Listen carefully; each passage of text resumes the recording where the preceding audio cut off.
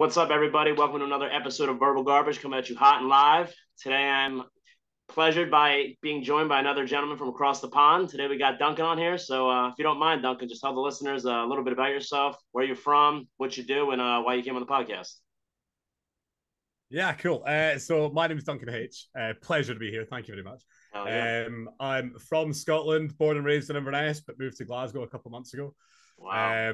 And I sought out this podcast in the hunt for. I have an album coming out entitled Butterflies. It's my debut album. I've never released music before, so it's all kind of stressful at the moment. But Whoa. that started production yesterday and is coming out late December this year. So very much looking forward to it. Awesome. So, obviously, we did this on such short notice. I didn't get a chance to check out your music, but you mind talking a little bit about that? What kind of music it is, where you drew some inspiration from, stuff like that. Yeah, absolutely. I always kind of struggle to set one specific genre because I think it kind of bounces between a couple.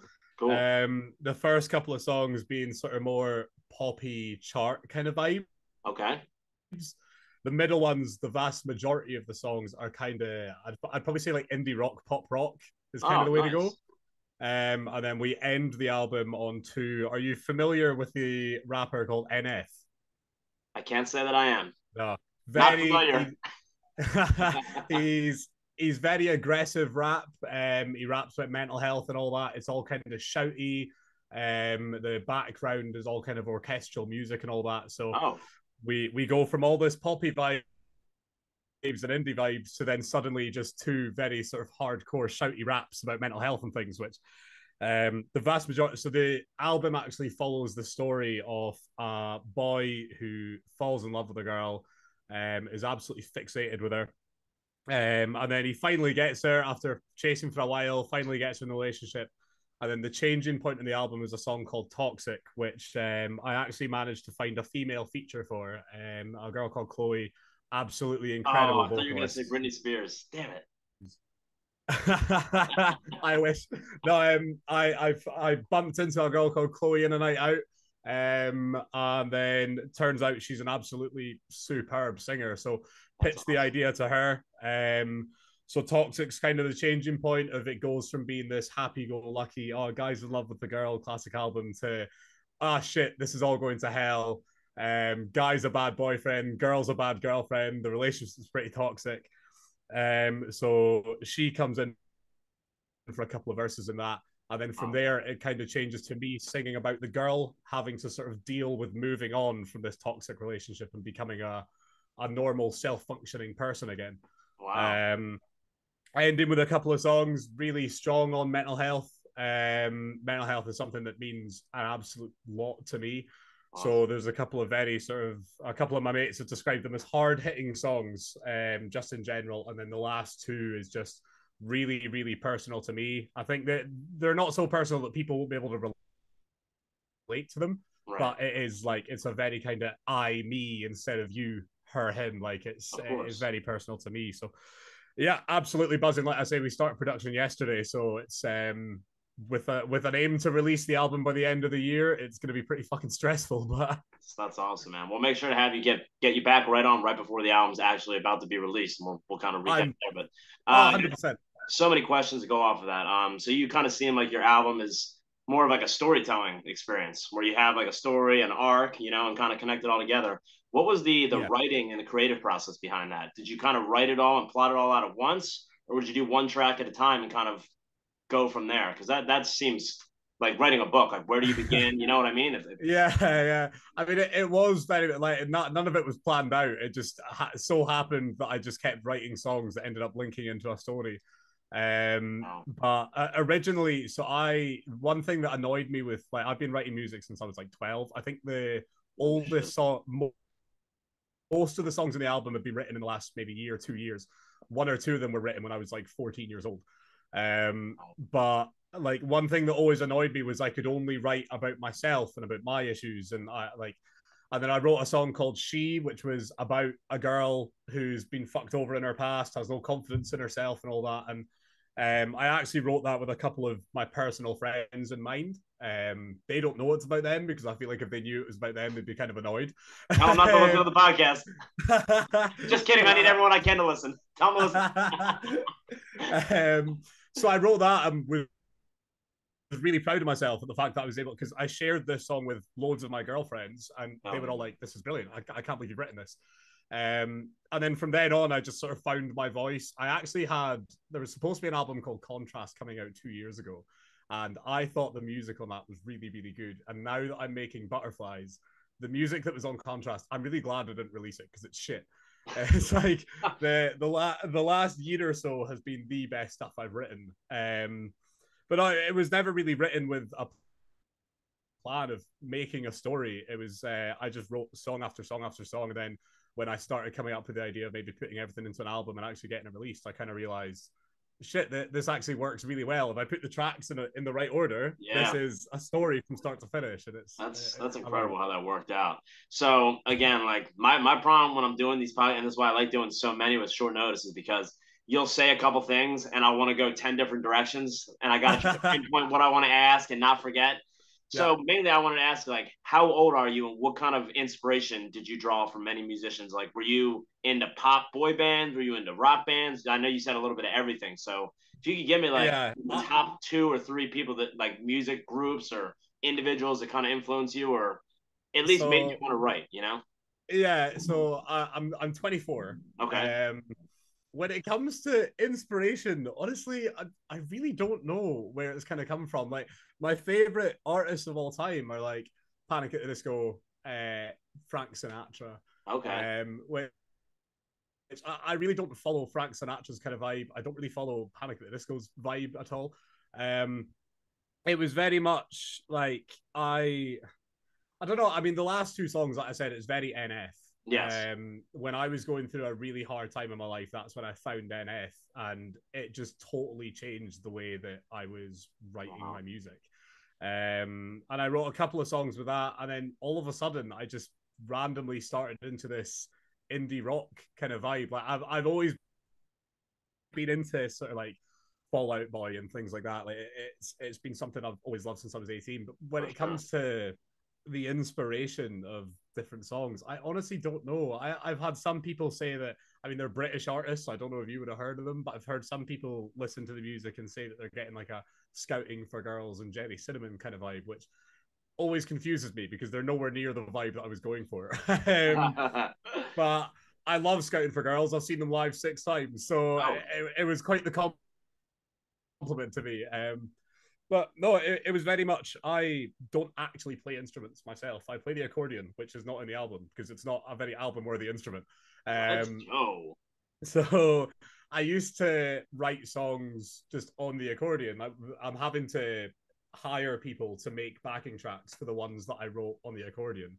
Okay. Whereas most of the album has actually been, I know a couple of producers, I think all of them are based in America, and they would just kind of make backing tracks and post them, and I would listen to them, and I would just sit in my room and I would write a song over the backing track, and if I thought it was a good enough song, then I would hit them up and I'd buy the rights to the backing track. So there's not really much of an inspiration when I'm finding my sound. It's more just I find a backing track I like and I can just kind of roll with that. And so it's more of just like a creative outlet for you to just kind of use your creativity and put it on paper. That's kind of what it sounds like.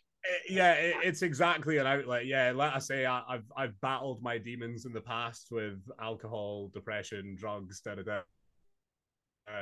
the big way that I've gotten over it is writing songs. If it wasn't for writing songs, I don't know if I'd be here today. It really is a big outlet to me. So being able to put out this album, like even the girl songs, they're personal. Like the songs about the girl in that, they're personal to me. One of my favorite songs in the album, Loser.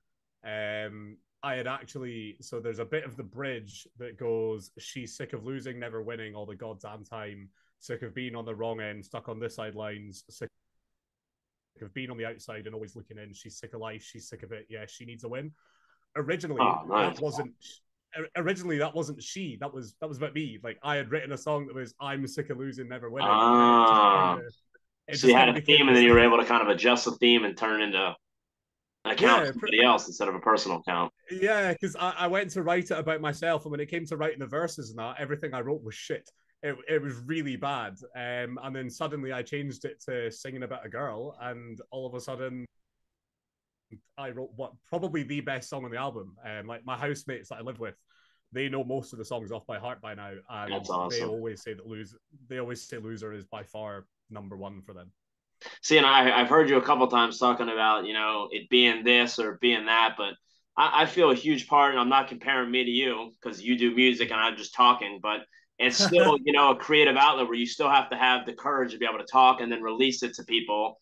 And then it's open for Absolutely. criticism. So I feel like me, I'm very new to this and I don't really do any editing at all. I just go on here. I don't plan much. I talk and release it. And yeah, there's plenty of criticism that comes Yeah, out with that, but I know in the long run it's just going to make me better. So I think anytime you have doubts about absolutely. your stuff, you shouldn't really think of it like that. I would just say release it and open open yourself to. I'm not saying you don't, but open yourself to criticism because it's just going to make us better. And I'm sure you Oh, do a good job 100%. of Yeah. listening to all that critiquing and everything like that. But Yeah.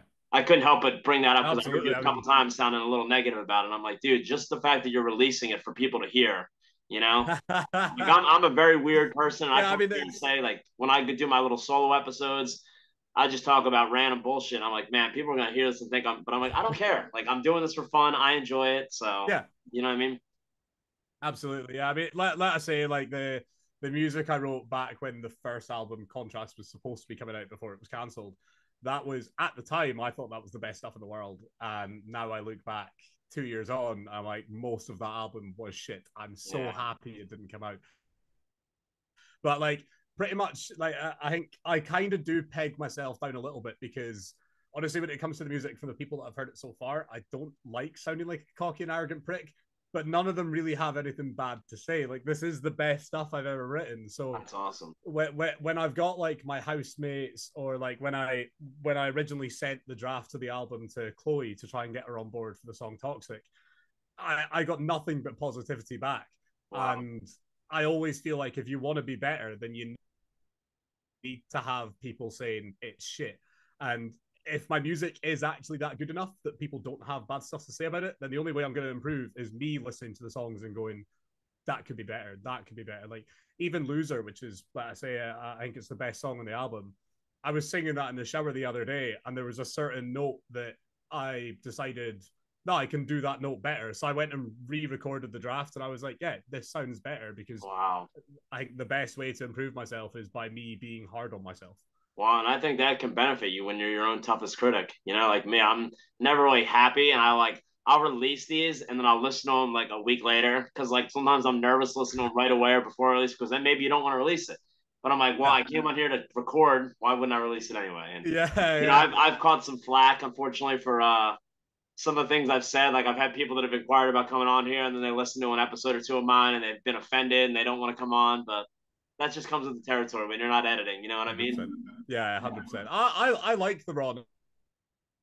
Like I prefer listening to a podcast that is just raw.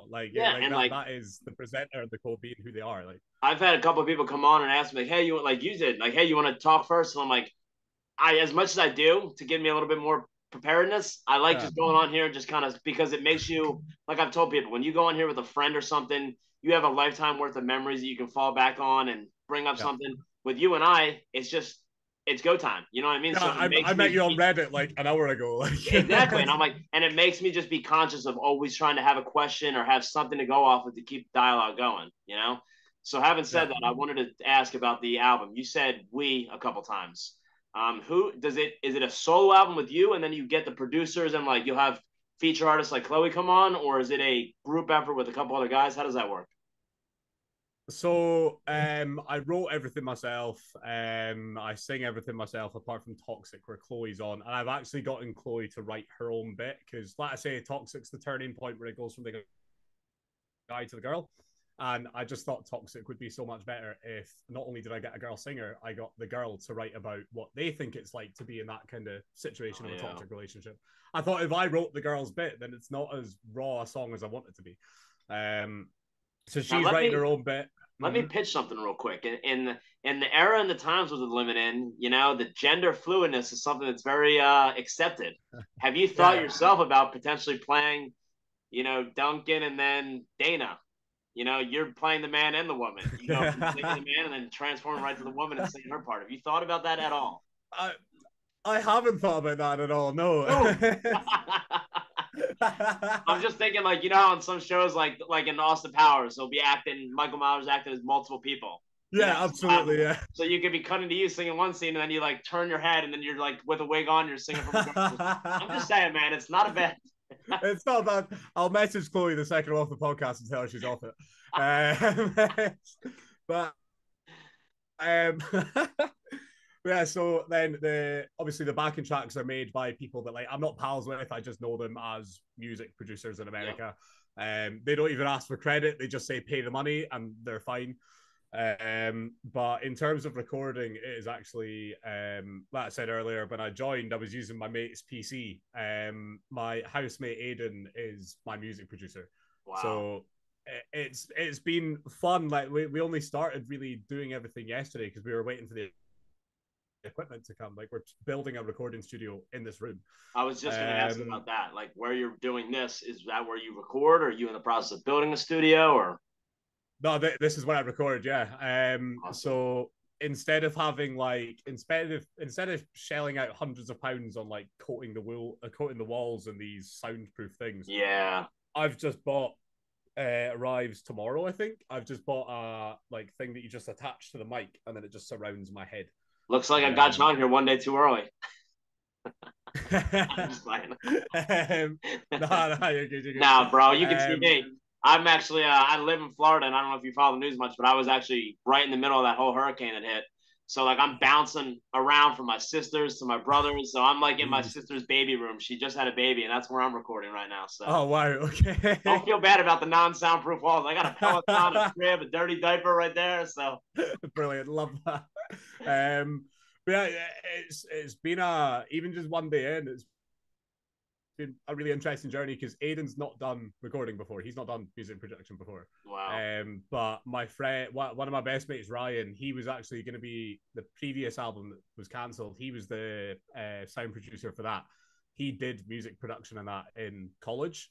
So anytime we need advice or anything, I'm phoning him. He's like the cool kind of person, but Aiden's really, really good and quick with computers and picking things up and all that. So even just recording yesterday, we had so many issues, and within about an hour, he had them all resolved. Like he's picked it up so quickly. I'm just so glad. Like, yes. Oh, to have a resource like that. I was going to ask, are you a little bit hesitant sometimes when you're working through some of these problems to not reach out to him because you kind of want to learn it a little bit on your own? You know what I mean? Like sometimes you know he's a phone call away, but you try to spend an extra 15, 20 minutes to try to figure it out. Is that something you've done? Yeah, I mean, the whole thing of recording the album was kind of lazy from me. When I was on the phone to Ryan, the co-producer, yesterday for advice on something, he was laughing because he was like, other than singing, are you doing anything? And I was like, no, like I write the songs. Aiden tells me when to sing, I sing, and then I sit down.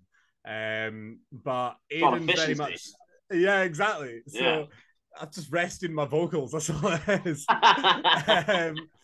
But I think Aiden's quite keen to sort of learn things himself. So there's been a few times where I've sat there going, I could just phone Ryan, but I've just left Aiden to it because he's sitting watching YouTube videos, he's learning himself. So it's been really enjoyable for us both, even just one day in. But like, I'm just so glad that he thinks I'm a good singer and he likes my music, because if not, he'd be fucking hating his life right now. Chances are he's gonna hate the album by the time it comes out. We were trying to like yesterday, we just set up the equipment and we were just trying to make sure we had all the settings and all that right. And the first song on the album titled Butterflies, I think I sang the intro to that maybe 30 to 40 times last night. Wow. And I made the joke to Aiden that when the album comes out, I'm never listening to Butterflies again. Yeah. I've never listened to it again. And he laughed and said the same, because once we get we've got the settings and all that right now. So all I need to do now is just go in and go bam, bam, bam, just bang the songs out the way, a couple of takes each. Whereas yesterday, there's so many settings you need to get bang on perfect for it to be good quality that I did have to sing that intro like 40 plus times. It was in. So how about we name that? The working title is Caterpillar, and then once it's done, we name it Butterfly. How do you feel about that? Brilliant show. Fantastic show. Yeah, I was gonna ask you too about that. I'm glad you brought that up, like the burnout aspect. You know, if you have to spend, let's say you have a favorite song on the album, but then you have to spend a ton of time recording it for whatever. I don't know a lot about the technical side, but if you have to Yeah. record the same thing over and over, will that end up burning you out and make you never want to listen to that song, or make you tired of hearing it and not even want to put it on the album? Is that something that's happened yet, or are you I worried think about that happening? yeah, I mean, I think it was something I was worried about. But I think a big thing about it is the fact that it's my own songs. I'm quite prone to, I'll hear a song that I like and then I'll listen to it non-stop until I'm fucking bored of it. Yeah. Whereas I think last night, yeah, I was getting sick of singing the intro to Butterflies and all that, and Caterpillar. yeah, Caterpillar. I was getting absolutely sick of it, and I made the comment to Aiden that I'll never listen to the song again. But Sure. then when we got the settings right, all of a sudden me and Aiden are absolutely gassed. We're singing the song at the top of our lungs. That's I awesome. went back and recorded it the whole way through just to test it. And so I think, yeah, it's a little bit of a worry of getting pissed off during recording it. Sure. But I think the second that you get it bang on, automatically you just fall back in love with the song, because I mean that the whole album's my baby. Like I could never not like it. So we're jumping a little bit ahead here, but I'm a positive thinker, and I want to put my positive thoughts out there.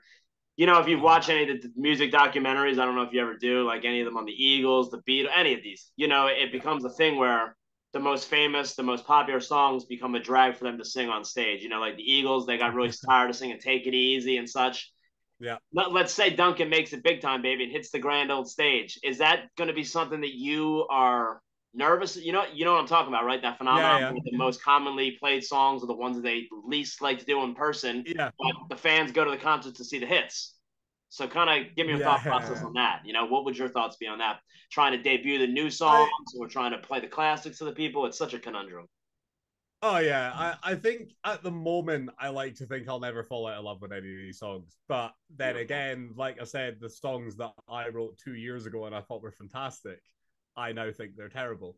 So I think yeah, I think a big thing for me is because I can be so hard on myself and all that. Then yeah, there probably is a decent chance that if I come out, like when I come out with my next album, that I'm gonna sit there at that point going, "Ah, Butterflies was shit."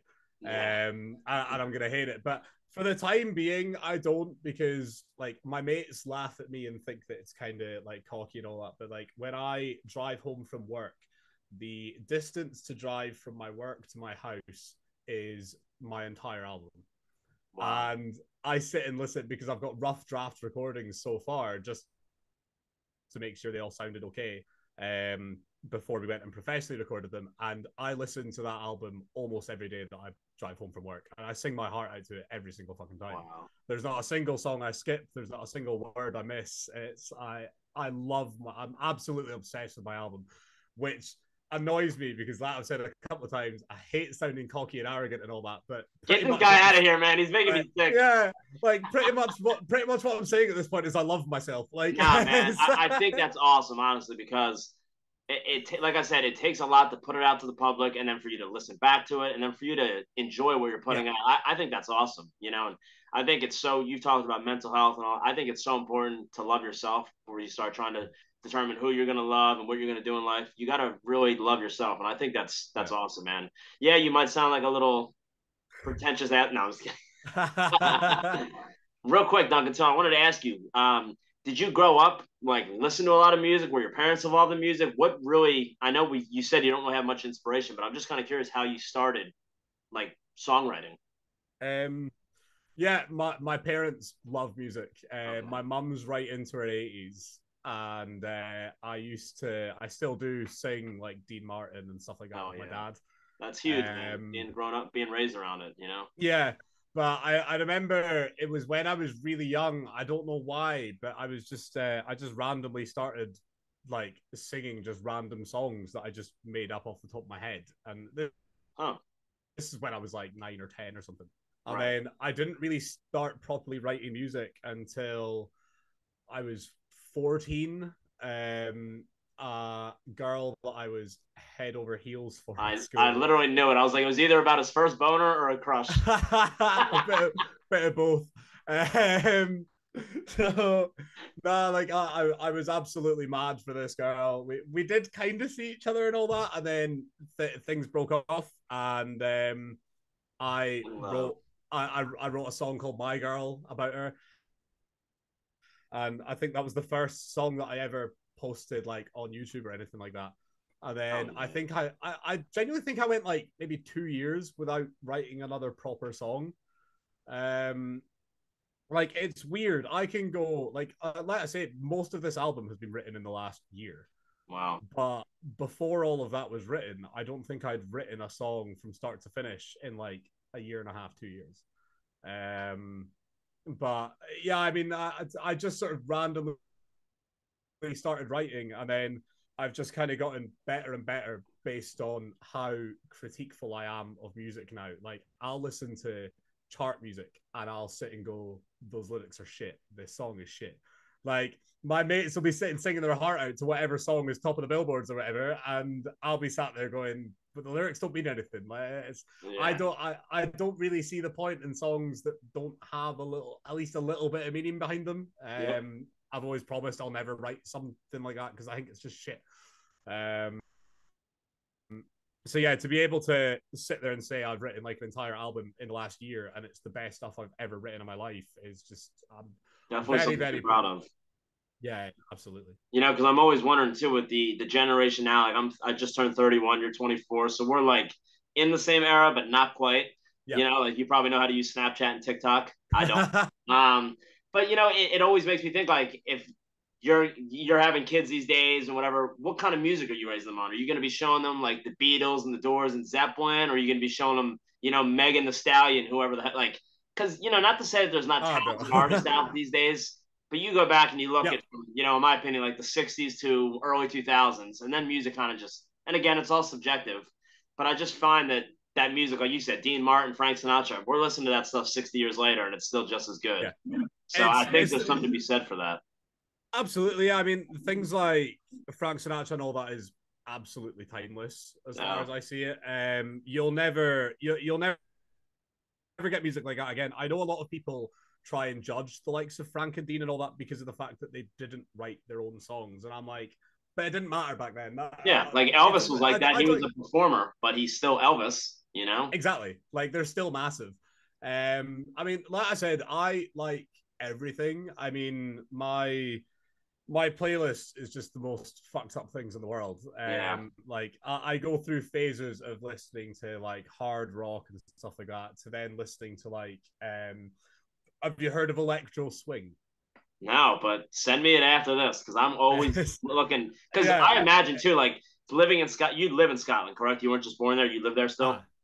Yeah, I imagine there's a lot of different, like you guys hear some of the music that's over here, but I imagine there's a lot different stuff over there that I've never even heard of or anything. Absolutely. So I'd be curious if you could send me over a couple of the things that you like just so I can check them out on Spotify and just. I 100% will. It's I think the way that music is looked at over here is exceptionally different from America.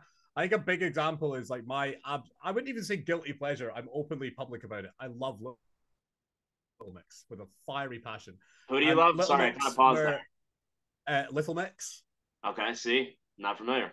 Yeah, there you go. And this is the thing. Little Mix, I think they are the best girl band of all time. They're absolutely incredible. But for some reason, they just didn't break the US because from what I've heard, being a British artist and trying to break over to the US is one of the hardest things you can do. Well, I'll send you fucking Harry Styles back and you send me Little Mix. God damn it. I'd love Harry Styles back. God damn it. I'd love him back. I'm just playing. I've never listened to his music. I can't judge him. I just, yeah, whatever. But no, I mean, when it comes to like future generations and stuff, and passing my music down, I think, like I say, Panic at the Disco is one of my favorite bands of all time. Yeah. I've got a big vinyl collection, including every single one of Panic at the Disco. One of them is signed by Panic. Oh wow! But then I think the likes of Frank Sinatra, Dean Martin, country music, stuff like that, I can never get past that. Yeah. Like I get laughed at so often because I'll go to like an after party or something and I'll get past the aux and in a flash I will have Hank Williams yodeling It's like because I just love I kind of it's the mood you're in. You know, if you're diverse like yeah you are, you have moods that certain music craves certain moods. You know, and yeah. But I think the big thing that worries me about sort of releasing music in this kind of era of music is TikTok has kind of created this whole thing of somebody can get famous for like a week and then you'll yeah, never hear them again. Like it's just, and even then they'll get famous because of a 10-second clip in their song, not because of the whole song. Whereas like we're sitting talking about Frank Sinatra, D. Martin, Elvis, people like that. 60 years later, they're still ongoing. exactly. Whereas I think one of the biggest things I'm self-conscious about is like if the best case scenario were to happen and my songs and my music was to get big all of a sudden, how long am I actually going to be big? Am I going to be big for like a day and then it's Right. going to be over and done with? It's So I'm glad you brought that up because my next question was going to be like just from you living like I've never left the United States, so this is a question perfect for you because you live over there and you've seen people explode and come over to this scene. What do you think it is yeah. that has like you talked about Little Mix, a band that was local to you guys that wasn't able to break through? What do you think certain characteristics are that lets the Harry Styles and the other bands break through that are holding other people back? Can you speak on that at all? I don't think it's as much about the actual character because Little Mix are massively loved in Britain. Like they're great personalities. Now, are I they think there's hotties or are they a bunch of warlocks? oh they're hot. Okay, see, I'm I perplexed. We're love hurting them for all. girl brands over here, you know?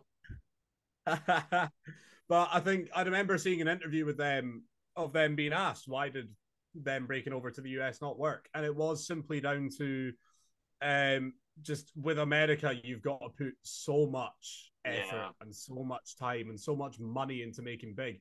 Whereas Britain, you've got like the likes of Lewis Capaldi. The reason Lewis Capaldi is now a worldwide superstar is because he's put the money, he's put the effort and all that into it.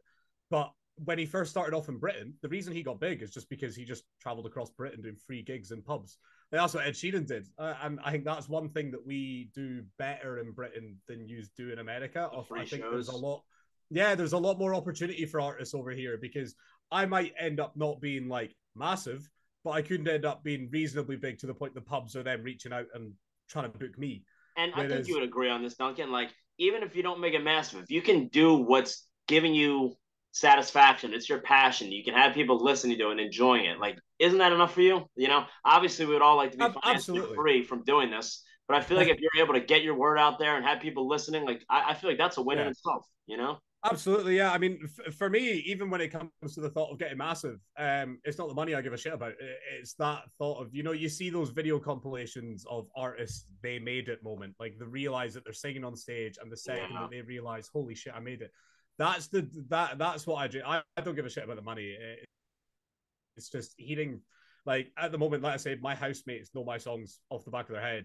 And when I'm sitting driving in the car with both of them, and one of my songs come on, and I can hear them singing my songs, it just That's dope, fills man. me with That joy. gives me like I butterflies. stopped singing. You know, the title track, it Yeah, totally does though, because that's a, you like how I brought that back? yeah, yeah.